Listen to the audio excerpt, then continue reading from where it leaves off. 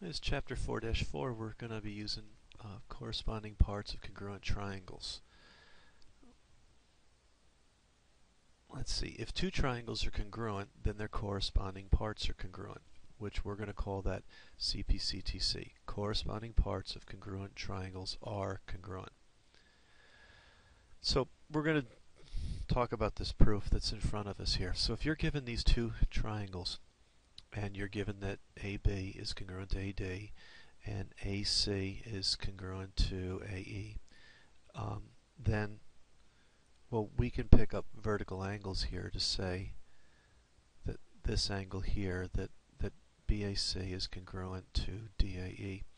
And now you can say that these two triangles are congruent by side, angle, side. Side, angle, side.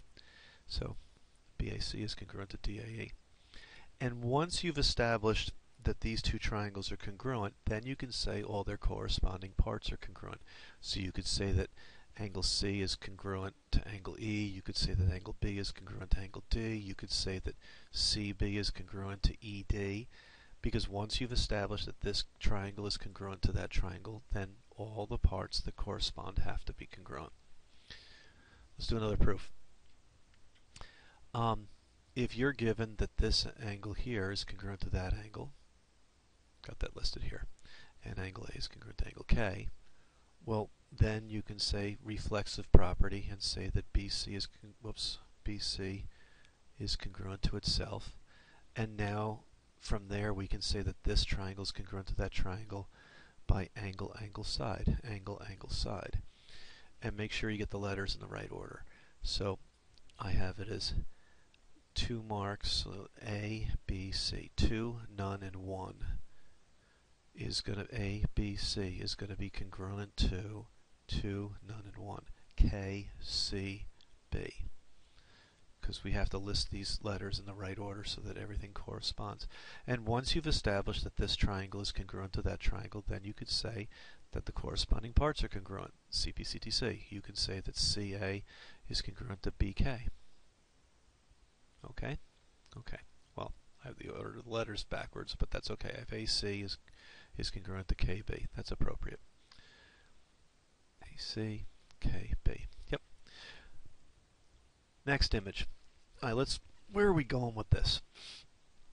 Well, it has a fair amount of power. If you are capable of saying that two triangles are congruent, and from there being able to use CPCTC, saying that their corresponding parts are congruent, then you can go on to prove other things. So we're going to try to prove that BD is perpendicular to AC. And, well, we can if we think about using CPCTC. Let's start with what we can prove. Two sides that are congruent, two more sides that are congruent, and a shared side AC up the middle. So we can prove that this triangle in pink, ABC, is congruent to triangle ADC. So that's my wife cooking. But anyway, so the shared side AC reflexive property up the middle is congruent to itself. And so from there you can say that this triangle is congruent to that triangle.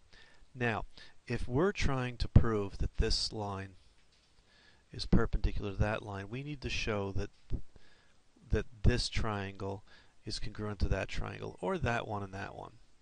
Well, once we've established that this pink and blue triangles are congruent, from there we can use CPCTC to then say that this angle is congruent to that angle. Well, now let's not worry about these two triangles over here. Let's worry about these two over here. Well, you've got a side and an angle, got a shared side. We can then prove that these two triangles are congruent. So we showed that this big triangle is congruent to this big triangle. We pulled out the information using CPCTC that this angle here is congruent to that angle. And then let's focus on it. If you then say that AE is congruent to itself, that's what's happening right here, then you can say that this triangle is congruent to that triangle by side, angle, side. And once you've established that, I'll put 2 marks here. Once you've established that this triangle is congruent to that triangle, then you can say that this angle is congruent to that angle, and since they're a linear pair, then they must be 90 degrees for both of them.